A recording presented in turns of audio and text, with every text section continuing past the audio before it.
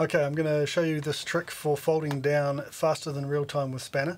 I've got here 100 Hz across all 6 channels of a 5.1. I've backed it off 1 dB from full scale, so you can see here the meters are just sitting below clipping. That's them clipping. This is back 1 dB.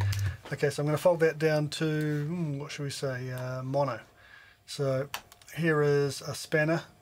I've called up the mono, all channels mono preset.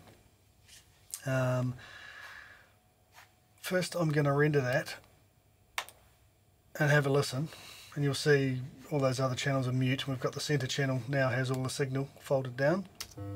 It's clipping, of course, because I've got a 24-bit converter and there's no way I can play all those all that signal that's gone over full scale 0.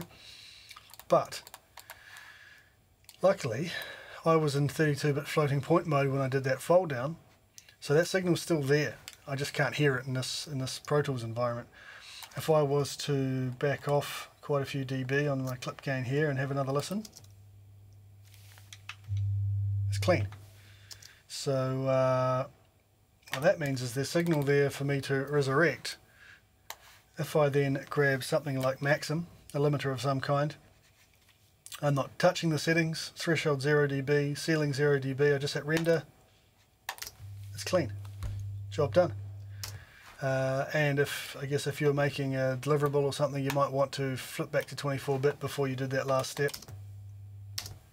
Yeah, good, done. And of course with Spanner you get a bunch of simple fold down algorithms, ITU standard and some others, and of course you're free to make your own.